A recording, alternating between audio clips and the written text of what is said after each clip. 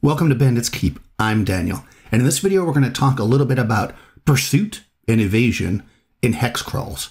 So this is one of those areas of the game that I think a lot of people kind of gloss over. People love hex crawls. If you look around, there's a lot of videos about hex crawls, including some on this channel. And sometimes people think, oh, we're going to run away in the dungeon, but because of the nature of a hex crawl with distances and stuff, I think that when the party interacts with the creature that's far away, a lot of times we just roleplay it, and that's fine. But there are procedures to this, and this can be very useful for us if we want to just kind of make a ruling, or obviously we can just use the rules. So I'm going to go over what's here in the expert book, some ideas of how I would use it and have used it, and I'll even give some examples, that way you can see how it would work out. Okay, so here we're looking at the expert book. Again, this is basic expert, which has essentially been reorganized into OSC. So if you're using OSC, that's the same information, it's just displayed differently. I like to use my original books. You can pick this up on Draft 2RPG. There's links in the description. It talks about surprise and initiative and the turn order. Remember that when you're traveling in a hex crawl, it almost becomes this like zoom out, right? Each turn, if you think of it that way, is one day. You're kind of figuring out what happens that day so that you can create this story that goes on multiple days pretty quickly. It zooms in when you hit an encounter, and then we switch to rounds. So if there is surprise, so if there's a potential for surprise, then that can happen. And if the party is surprised, if either party is surprised, they cannot evade. So you can think of it like the idea of you're going through the woods, you've got the bards singing or whatever, you're making a lot of noise, and there's some goblins hidden nearby hunting, and they hear you. They have a chance to surprise you, but not the other way around. Same is true if there's like a large war band of orcs traveling and you have a small party and you've been talking about traveling quietly. I always ask my players, how are you traveling? Are you trying to be quiet? Are you making a lot of noise? Are you, and they'll let me know. And then usually it depends on how dangerous they think the area is. Because sometimes I'll say, well, if you want to go tree to tree and be very quiet, it's going to slow you down. This gives the players a choice, and player choices are what drives the game forward in my mind. So let's take a quick look here. We have the same monster reactions. So you encounter a group of bugbears in the woods, you roll on this table, you might get immediate attack, you might get hostile possible attack, uncertain, no attack, etc., etc. This is all the same as in the dungeon, so nothing's really changing here, but this does factor into the idea that not everything's going to fight you. But let's get into the actual evasion rules. I'm going to read it, it's not very long, and then we will kind of walk through how it works, because it's a little unclear, especially this table is a little unclear. The table in OSE is definitely better. Evasion. In the wilderness, parties with surprise may always avoid an encounter if desired. Okay, so if the party surprises that group of bugbears, they can just duck behind the bushes, let them go by, they've evaded them, done. If the party does not surprise and still seeks to avoid an encounter, the evasion table is used. Compare the size of the party to the number of creatures encountered. This gives a percentage chance the evasion will be successful. If a large party breaks up into smaller parties, roll for each small party separately. There's always at least a 5% chance to evade, unless you're surprised. Okay, so what this means is you've got a group of a war band, let's say of 100 orcs. They're not, you'll see on the chart following, they're not going to have a very good chance of catching the party, or the party's going to have a very good chance of evading them, right? But if they now send out scouts in groups of 4 or 5, they're going to have a better chance of finding the party. This works logically if you think about it. I know that a lot of people see this immediately and go, well, wouldn't a bigger group have a better chance of catching? Well, only if they break up into smaller groups. When you're talking about the large group, you're considering they're all one mass moving. So let's take a quick look at this chart and see how it works. So we're going to look at the number of creatures versus the party size. Now, I know that a lot of more modern games, the party size is usually 4, right? Or maybe 5. So you'd think, wow, 25 plus, that sounds really crazy. But think about it, this is for hex crawling. So you're talking about not only the group, which tends to be a little bit larger in an old school game, but also their henchmen and possibly retainers, people to handle the horses. You're going to have a large group traveling through the wilderness. In my OD&D game I'm currently running, the party is actually only 3 players, and they have 5 NPCs with them. So their group is 8. So you can see that this is pretty easy to get to these larger numbers. But let's take a look. Let's say that we've got a group of 4 adventurers, each one has a henchman, so we'll say it's a group of 8, and they're traveling through the woods. We're going to look at the party size column of 5 to 12, and then depending on the number of creatures they encounter, if they encounter a single creature or up to 3, they've got about a 35% chance of evading them. If it's 4 to 8, they've got a 50% chance, and if it's 9 or more, they've got a 70% chance. So there are other factors we'll talk about in a second. So what this means is that warband, that's a huge amount of orcs, they're going to have a 70% chance of just, the orcs will be like, hey, we see somebody moving over there. And the party dives behind some bushes. They scatter a little bit. The band looks around. No, that was nothing. And they move on. They've evaded. That's what that means, right? If maybe you rolled a really low reaction roll, so it's very hostile, or if the orcs are very suspicious, maybe they're moving secretly because obviously they have a reason to be there, and they definitely don't want to be seen. They might send out a hunting party, let's say of 6. Let's say they send out 2 hunting parties of 6. Now we're going to look at the party size of 8, so between the 5 and 12, and we're going to look in the number of creatures 4 to 8. So again, hunting party of 6. They're going to have a 50% chance, and you'll roll that twice. Each of those hunting parties is trying to find the party. There's a chance of evading each of those parties. So that's basically how that works. Nice and simple. There are some notes down here. The DM can adjust the chances for relative speed, terrain, and other factors as desired. For example, woods might add 25% chance and give a 10% chance even if surprised. If one group can move at least twice as fast as the other, the faster group can increase the evasion in their favor. So this is interesting because I find that a lot of people say the thief class is the scout in the dungeon, and then they complain that they're terrible at it. And I say a thief shouldn't be the scout in the dungeon. It should be an elf or a dwarf. And I've talked about that before, so I'm not going to go into it here because they're heavy armored. They can see in the dark. Okay, I covered it. The thief, though, on the other hand, in light armor, moving faster than your heavily armored fighters, they don't need to see in the dark, obviously. They can be the scout because now they're faster. So first of all, they're only 1. So now you're talking a party size of 1. So any enemies of 4+, they have a 90% chance of evading. And if they're twice as fast as them, so let's say they're not wearing any armor and they're moving at full speed, then they're over 100% chance of evading. I mean, there's always maybe a 5% chance. You could figure that out. But even if, let's say it's a party of 2 or 3 monsters, they've still got a 95% chance with that bonus, or a 75% chance even if they encounter 1 monster. So your thief can sneak ahead, see 1 cyclops in the woods, and still have a 75% chance of evading them, whereas the larger party would only have had a 35% chance. So this is where the thief really shines. Also, typically your thief's going to have a higher dexterity, which means that they're going to be good with like a bow. So if they do get cornered by themselves, they can let off a couple arrows and run. So anyways, I think a thief is really useful for this. It's kind of a little side thing there, but that's where I think the thief shines. A thief almost becomes a scout or a ranger, if you will. And I'm going to talk a little bit about tracking in a second, but let's cover this other part here, which is pursuit. All right, so over here we have pursuit. Pursuit. If the party fails to evade, they must fight or move away in a random direction, no mapping.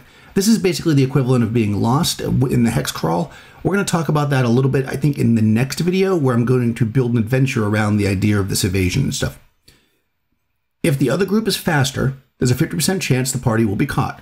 So now we've got, let's say we've got our party and they fail to evade. They're traveling through the woods in plate mail armor, and they see the monsters. They try to evade, but they're unable to. So they decide we're going to run because we're outnumbered or the monster's too tough or whatever. So they run in a random direction. If the monster is fast, let's say it's a wild boar or something, that's flying like a chimera, it's going to have a 50% chance of just catching them, right? So they're not going to be able to get away and they'll have to fight or figure something else out. If they're not caught, though, the next day, because again, we're into the next turn, they must now try to evade again because the creature's following them. It just hasn't caught them. And it just keeps repeating like that. So if they try to evade again and they succeed, they get away. If they try to evade again and they're unsuccessful, they can, again, run in a random direction. And if the creature's not, or I guess if the creature is faster, then they had that 50% chance again. Obviously, if the creature is not faster, then they don't have the 50% chance of catching them that day. You would just go the next day, and it says, this may result in a party being chased for several days if the pursuers are really serious about catching them. Obviously, that's something you have to determine as the GM. If we're talking about a kingdom and they have this incursion from these adventurers, they don't want them there, they may pursue them all the ways to, let's say, the borders of the kingdom. If we're talking about the party goes into a lair of a giant and kills one giant and steals their treasure and leaves, and they encounter another giant that's probably connected to the first giant, they're going to chase them till they get their stuff back, right? This is the kind of thing that you have to determine based on the situation that happened there, and it can create a really cool narrative and story and a really fun way to do a run through the wood, hex crawl, chase, and then in the end, when they evade or end up having a fight, now they're possibly lost in the woods, and how do we get home? This creates really, really fun adventures. I'm going to do something here that I recommend that you do in general and that I do a bunch, which is use rules that already exist to create a new subsystem for yourself, because you kind of know they already work with the system, right? So that's why. So we're going to use this evasion thing as a way to do tracking.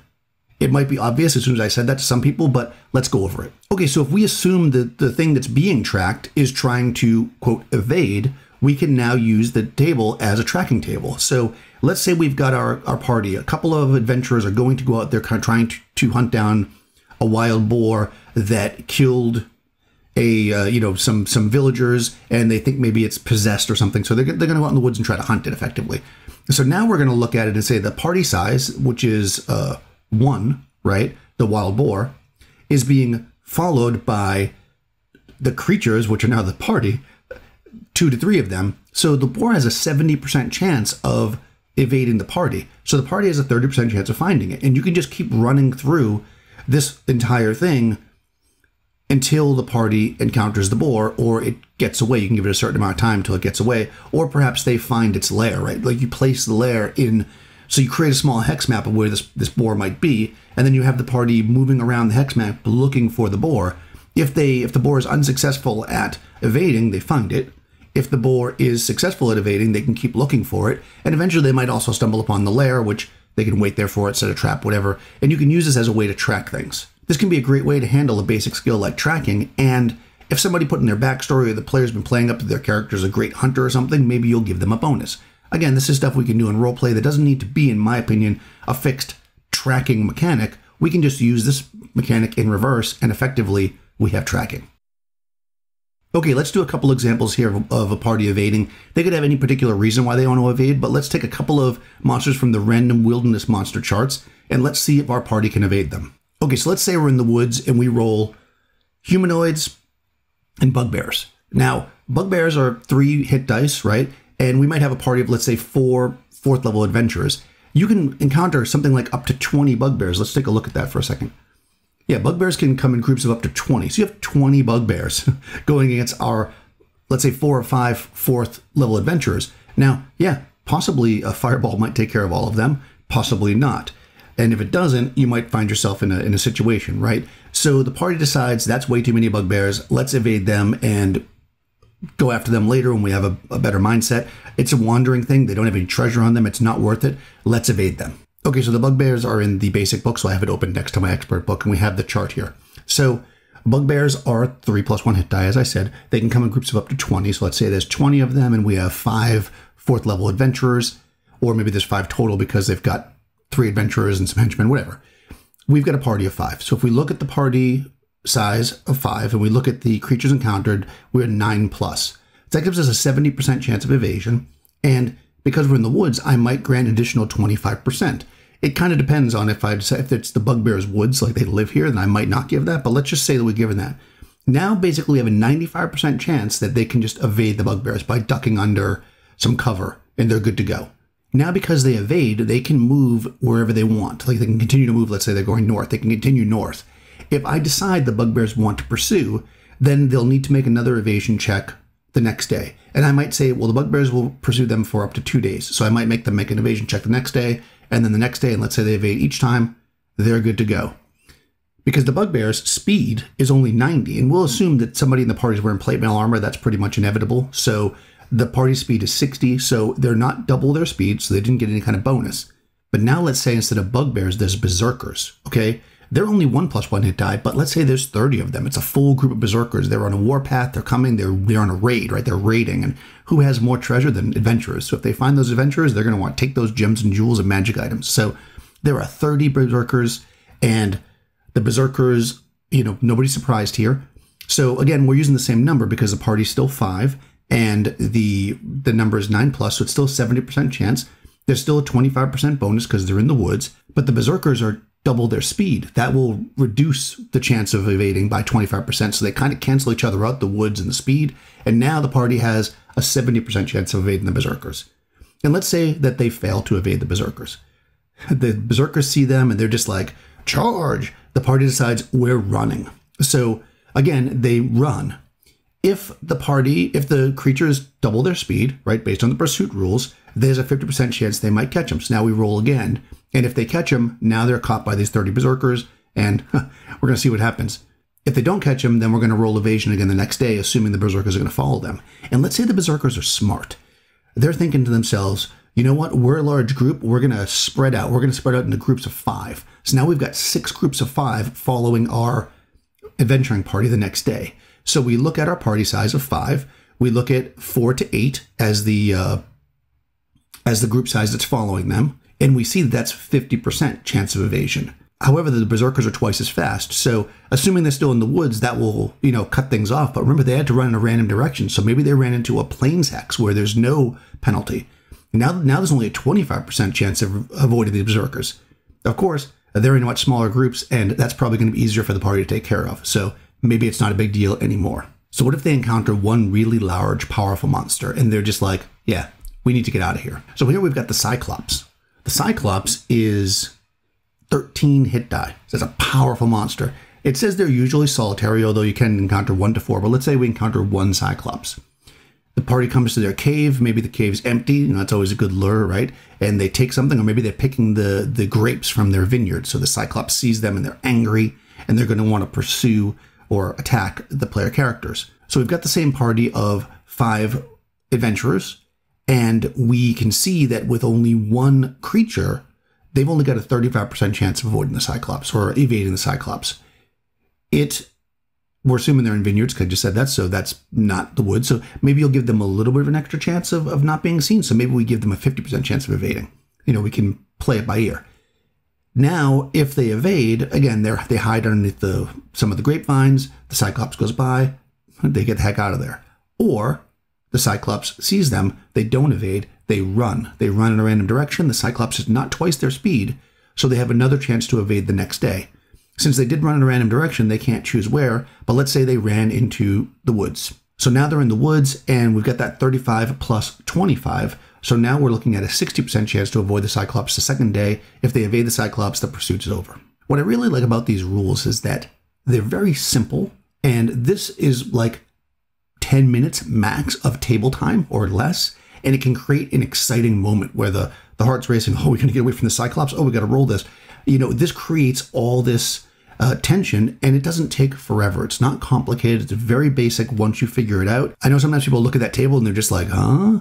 But it's pretty simple once you figure it out. It's pretty easy, and it really tends to give the player characters a pretty good out. So when we take into consideration reaction rolls, distance, surprise, evasion, and pursuit, and then we look at those charts of those wandering monsters that a lot of people look at and they're just like, oh, a dragon for a low-level party, oh, a Cyclops, oh, 50 orcs or whatever.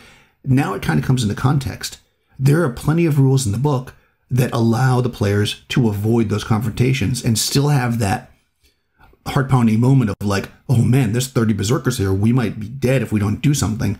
But really, if the dice are in their favor and they're smart and they run, they're going to be fine, hopefully. In any case, let me know what you guys think. Do you ever use these rules? I would love to hear how people use them. I've got an adventure that I'm putting together right now that I'm going to talk about next week that uses this very deeply, which is why I decided to do this video. If you haven't already, subscribe to the channel, ring the bell so you get notifications, and I'll see you soon.